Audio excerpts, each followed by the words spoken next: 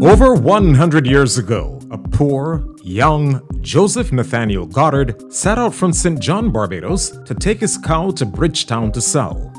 Little did he know that journey would be the start of an enterprise that would take his descendants to parts of the world that, at that time, he could only read about.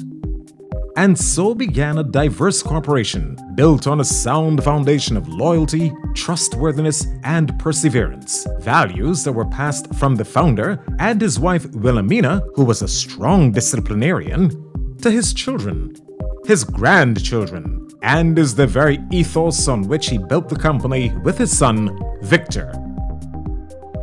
In those days, life was not that structured as it is today in terms of giving information out about how best to do something. You had to more or less learn the hard way. You had to kind of observe, see, do, and things that didn't work, don't do again, type of thing. My father used to take me to the Cheapside, where the Cheapside market now is. We had a rum bond there, and we used to blend and bottle rum, both for domestic consumption and for export. In those days, we had two brands of rum: Gold Braid, which is what we mainly exported and sold to the top end of the market here in Barbados, and a brand called Top Notch. And when I went to the rum bottling bond as a small boy, I was probably only 13, 14, talking about, I would use the bottling machine. They had an old-time bottling machine, and you operated like if you were milking a cow. It only handled a dozen bottles at a time, and you had to put the bottles up into these nipples. They would be filling all the time, and as they filled, you would remove them and pass them to someone who would then cap them and start to label them. All this was hand done. We didn't have a production line at that time. Being one of the younger ones, I came in, and when there were already 3 or 4 of my cousins in the business. John had come back, John Stanley had come back from Canada. Colin had come back from Canada. Richard was in the supermarket business. David Patterson, another cousin, he was in the food wholesale. Randall had come back from Canada, and they were mostly all Canadian trained. Richard and David Patterson also were Canadian trained in their fields. So I was a kind of exceptionally different one, because I was an English trained person, and I was a lot younger than them. And then Philip also came back around just after I arrived. I think Philip turned up within a year. The first job was to fill in part of the Graham Hall swamp in Rendezvous. They had bought at some time 10 acres of swampland in there, and a block of apartments exactly where it's known as, I call it the Ernst & Young building, but it's right there at the corner of Rendezvous. That was a fairly big construction, earth-moving job, and I contracted out all the work. Nothing prepared me for that, really. I mean, my university life was in mathematics, and here I was being given 10 acres to recoup from a swamp and bring it into dry land. When I first came back, Uncle Victor put me into the supermarket on Broad Street, where the Bank of Nova Scotia now is. He told me he wanted me to learn customs because the gentleman that used to do the customs would be retiring shortly, and he wanted me to take over the customs. But other than that, I was to learn the layout of the store, or how everything, the modus operandi of the store. I used to keep the books in the little office at Goddards on Broad Street. And all the meetings were held at Kensington. And when Uncle Vic wanted to hold a meeting, he would get hold of me one way or another, tell me, Colin, bring the minute book. meet me at Kensington. That's all I heard. And I would go to Kensington. I would take the minutes, make some notes and so forth, because I couldn't write shorthand. But I would take them home, and my wife, who was a qualified stenographer, she would type the minutes, and I would take them back down with me next morning and stick them in the minute book. And I would take them and show them to Uncle Vic and let him read them and initial each page if he was satisfied with it, so that when the next meeting came around, there wouldn't be any fuss and bother about something in the minutes, you know.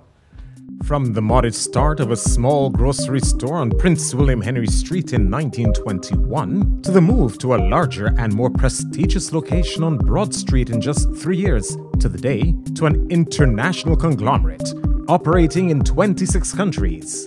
This organization has been built on lasting partnerships and agreements that have endured natural disasters, economic crises, and more.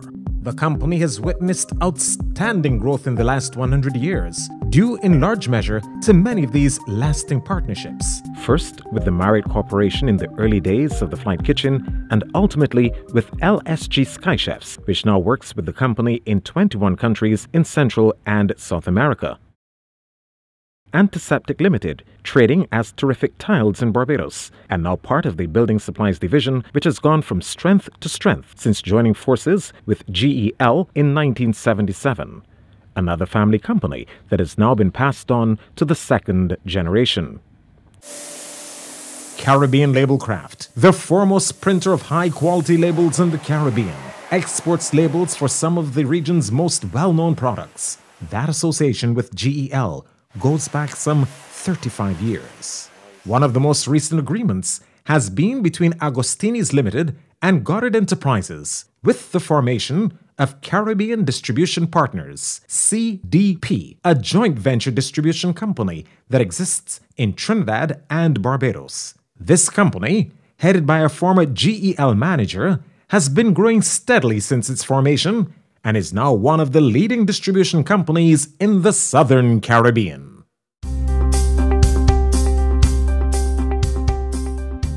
Our training had taken us and made us different to what the prior generation required of a job. And it was through our change that eventually we could manage a diverse business. As a group, we took a decision that we would move into the region more in the food area, and we began to acquire some additional businesses over the years. A lot of the main principals that we had preferred to have a company representing them in the region that had its own kind of distribution outlets in each island. We went through a period of rapid acquisitions. We started a little flight kitchen at the airport, Seawell Airport. And the business was so good for those few years that within 3 years we had to treble the size of the flight kitchen.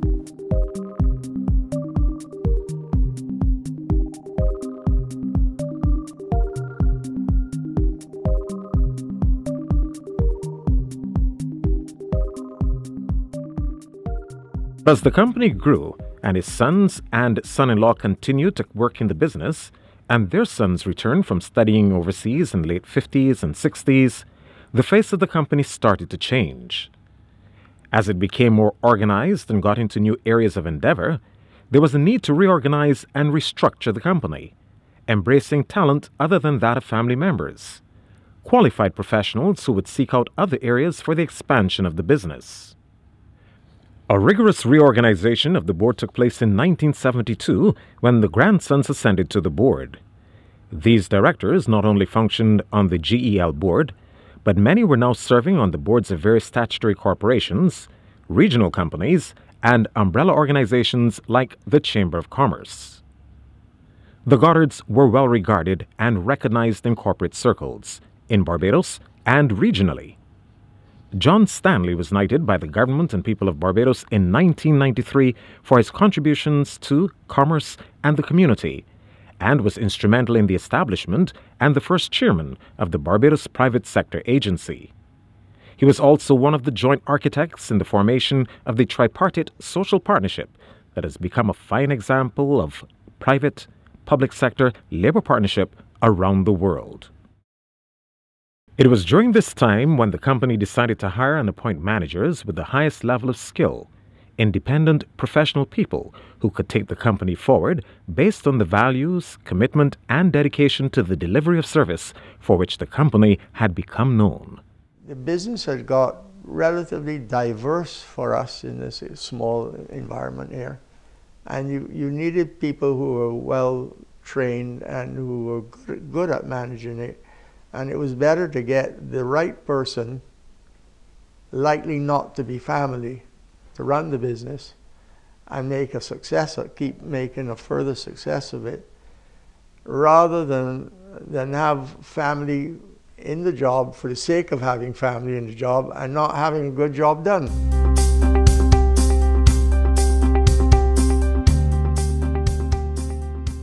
Up until then, the executive management team was almost exclusively Barbadians who had grown up within the company and largely who had never worked internationally.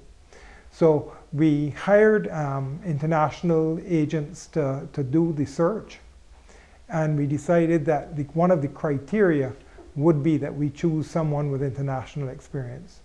We decided to look first regionally within the Caribbean as a first choice, but we were determined that if we did not find the right candidate, we would extend the search globally.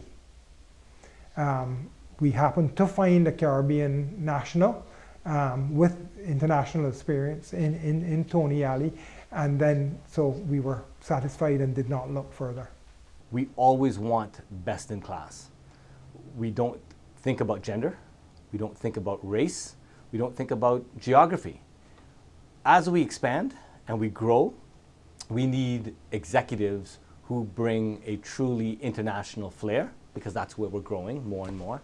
But we also need executives who understand the spirit and the culture of the organization and who fit, and that's probably the most important thing, who fit the strategy of where we're going. They bring the right management style, and so every company has its own culture and style, and we have one as well. And I think it's extremely important that we continue to feed and develop that culture. The Goddards Enterprises Limited, as a new trending global corporate entity, always seeks to ensure that we recruit the best talent and ensure that we have the right fit as part of our cultural transformation.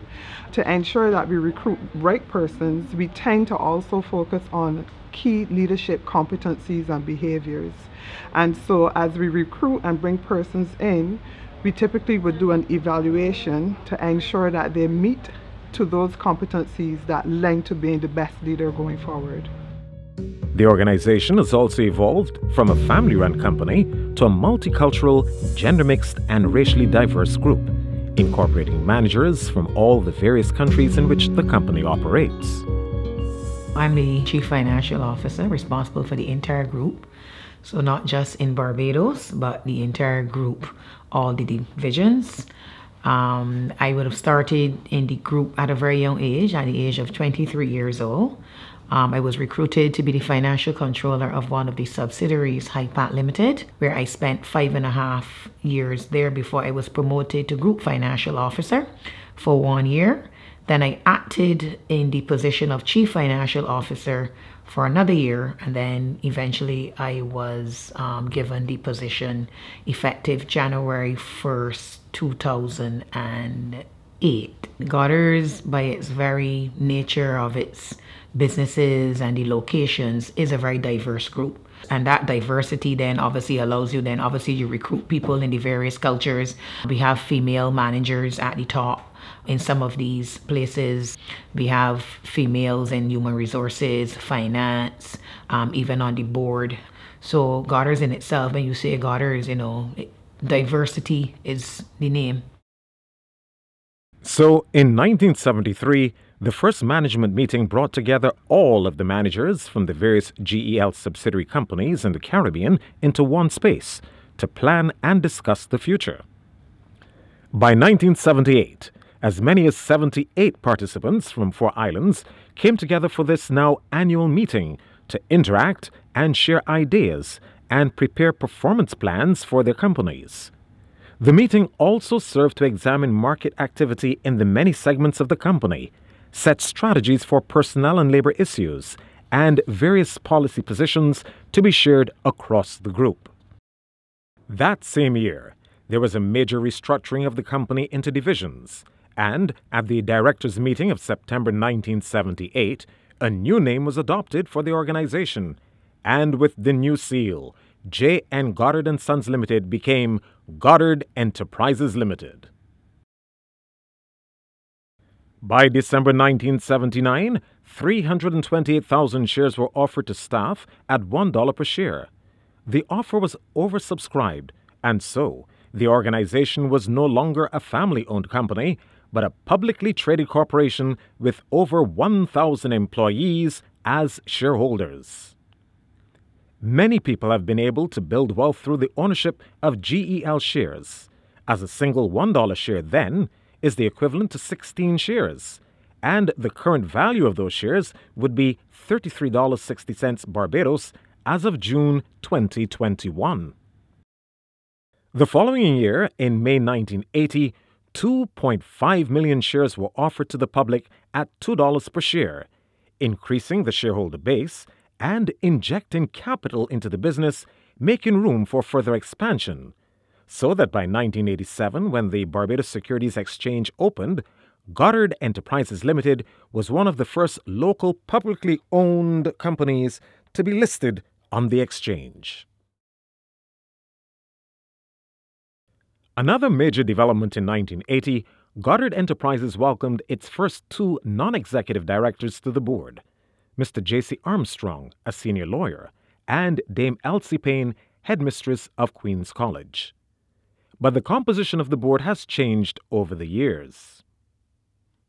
When I joined the board in 2012, at that time the board was made up roughly 50% by the executive management of the company and 50% by non-executives. And it was chaired by the former CEO of the company, Mr. Joe Goddard. And it was a natural evolution for a family company where the management, where the board, where the shareholders. And at that stage, it was sparked by the fact that Mr. Joe was going to retire in a year. And at the same time, we decided that the board should transition to being an entirely non-executive board, and that the only executive that would stay on the board would be the CEO, and the CEO would be the bridge between the board and the management.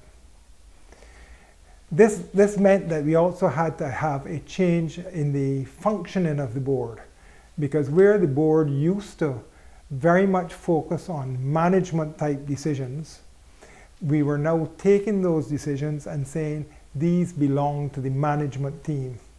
So what we've evolved into is a company where it is very, very clear that the driving force of running the company is the management. They are the professionals. They have been hired with the right expertise to run the company, and they recommend policy, strategy, and a budget to the board. And the board's input is pretty well restricted to approving policy and strategy and budgets, and to the appointment of the CEO, and to holding the CEO accountable for management carrying out the plans that they have brought to the board.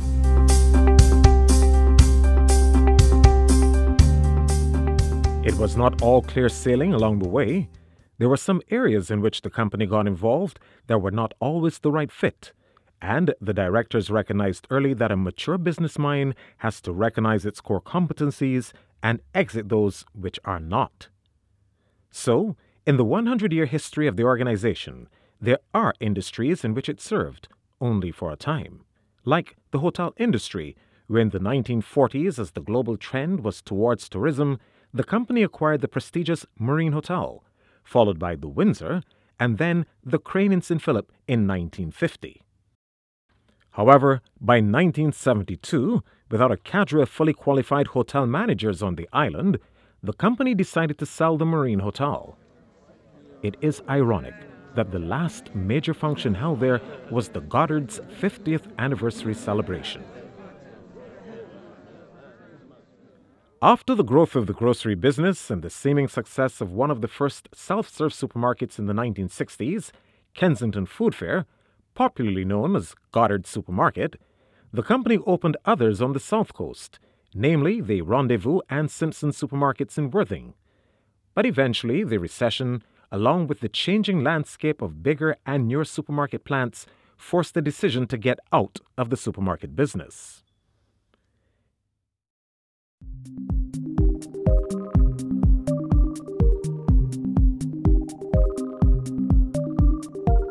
The acquisition of the Crane Hotel unexpectedly led to the start of the Barbados Flight Kitchen.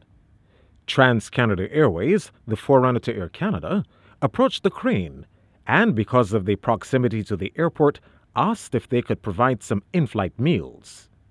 They required only 40 cold meals for a once-per-week flight. That first delivery, on time and with good quality food, was the kernel that was the genesis for the Barbados Flight Kitchen, now a multinational division of GEL, with 34 companies operating in 21 countries, as far south as Uruguay and as far north as Miami, Florida. That first 40-meal delivery resulted in other airlines making similar requests, eventually leading to KLM, Pan American, and sometime later BOAC, now British Airways, all having signed contracts with the Barbados Flight Kitchen. One major highlight of the company over the years is the catering of the first Concorde flight to the island, which was the Royal Silver Jubilee. But there was a much bigger vision for the Barbados Flight Kitchen. In 1975, I called in the management team to discuss the strategy for the future of the growth of the Barbados Flight Kitchen throughout the region. We had strengthened the financial situation of the Flight Kitchen tremendously with Marriott's input, with the changes that they made in the operational and fiscal audits that they provided on a routine basis. At that meeting, I put a map up on the side of the wall, and I said, we have to look at every place that it's possible to have a flight kitchen. And we can have the red locations are almost instantly operational, and we put those buttons in. And then I put some yellow ones up for the next ones that would be possible in the near future. And then I would look at the ones with white buttons, which were at the outside. And we went from the Bahamas to Bermuda, all the way down to Central America and northern South America. And we discussed the possibility of where we would go and how we would do it. And I said, you know, you have to prepare yourselves to move out of Barbados to make this thing really grow. Well, it's the only way to grow. GL, specifically JCG, did a great job in terms of expanding the business in Latin America. Now the company has presence from Uruguay to Central America, lots of places in South America, and of course a very strong presence on the Caribbean. And the challenge for that is how to move from being a regional company to become an international company, and then after that to become a really global player into that. When I came to here, I got exactly the challenge for bringing some international expertise and bringing, let's say, expertise from a global company to support GCG in terms of the process on the expansion that we have. Today, it's important to say that from the footprint perspective, GCG is the largest airline catering company in Latin America and the Caribbean. This is not on the revenue perspective, but from the presence that we have in the countries. And what we want to do is we want now to leverage this presence that we have in more than 20 countries to expand our business lines and reduce the dependence on just the airline catering, but expanding in different areas like industrial catering, hospital catering, ground handling, and other services that we want to get. Because doing that, we will be able to become more and more international and looking into the future with a less dependence of the airline industry. Today, as Goddard Enterprises Limited celebrates its 100th anniversary, the company can affirm how it has weathered the various crises encountered over this period. The strength, resilience, foresight, and pioneering vision of the founders has served the organization well to this very day. From those early days when the company forged ahead and introduced the first refrigerated room in Barbados, designed and built to store beef imported from Argentina, to the first motorized delivery vans, which allowed them to expand the delivery service island-wide from just bicycle and horse-drawn vehicle. At this present time, the company is still weathering modern-day disasters. In 2020, the COVID-19 pandemic shut down most countries worldwide.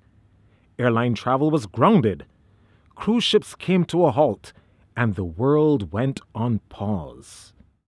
During this time, the people of the Caribbean also had to contend with the eruption of the La Soufrière volcano in St. Vincent. But again, the innovative spirit planted by the founders of this company still flourishes. It's forced us to reevaluate what we do, how we do it. It's forced us to reorganize and restructure internally within the businesses themselves. And so we're sitting on assets, we're sitting on capabilities that are unique in a lot of the Caribbean. And what we found is that we had to basically start to develop a way to diversify what we do. And so you, as an example, take a look at our flight kitchens. You know, what we do is we buy food, we transform food, and we serve food. You look at most of our manufacturing businesses, they do the same thing. We manufacture and we sell. Now with the pandemic, people can't get out. People are afraid to get out. There are all sorts of security issues around the pandemic with lockdowns in place. And then you have the vulnerable who are just fearful of going out and being exposed. So one of the things we decided to do is how can we transform our businesses into a digital type of media where we can transact with our customers electronically. You look at Courtesy Garage, we now have an electronic showroom. You can actually virtually go in and tour our showroom, look at cars, and even get in and do a test drive virtually. The future of the automotive division is that we are definitely going to be growing in terms of expanding the auto. We are aligned with government's policy to support electrification of the industry. We sell Nissan and Hyundai, which are currently one of the two leading brands in electrification. We have the beautiful Leaf models, which have been out and proven and tested over the last 8 years, and also the newly arrived Kona EV and hybrid models. So the automotive division is perfectly aligned with what the future has to hold. You look at our kitchens, and again, what we've done is we've created a website, what I call a mall, an electronic mall, and most of our companies that sell food are now listed on that website. It's called orderupgo.com, and on it you can find Wings on Wheels, you can find GCG events, you can find Purity, you can find McBride, you can find Hanschel Innes. So you can now shop for your groceries, buy food.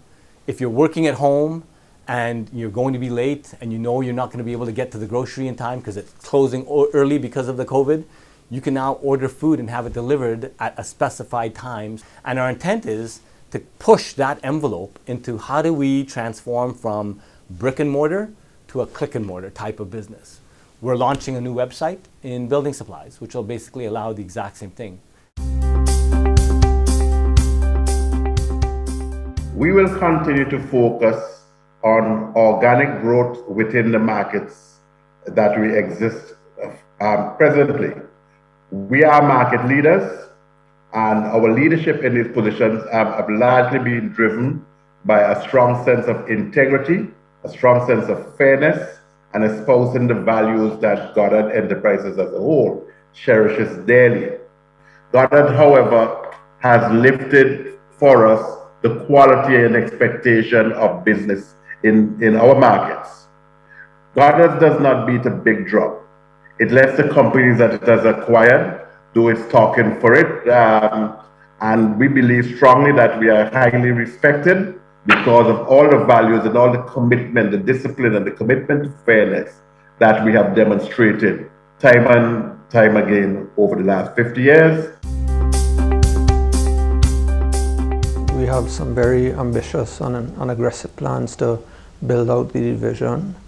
We plan on making significant investments in our current plant and equipment, reduce costs, improve efficiencies, consistency of quality, increase our capacity, not only so that we can continue to grow current market share, but so that we can enter into new markets, new export markets. We are already in over 50 export markets around the world. We ship our products as far as China and Japan. But there's more opportunity, obviously, a lot more opportunity in 50 countries. So we believe that by making that investment, we will be able to be more competitive in some of the export markets and enter new markets. And necessarily when you grow, you have to hire more people. It's about changing the type of job, really.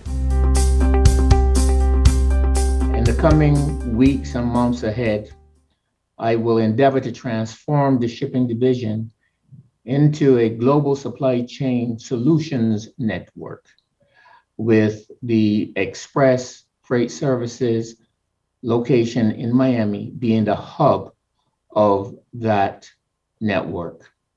It will be our mission to provide excellent global supply chain services, not only to the Goddards group of companies, but also to leverage those resources, that infrastructure, to provide global supply chain solutions to third parties as well.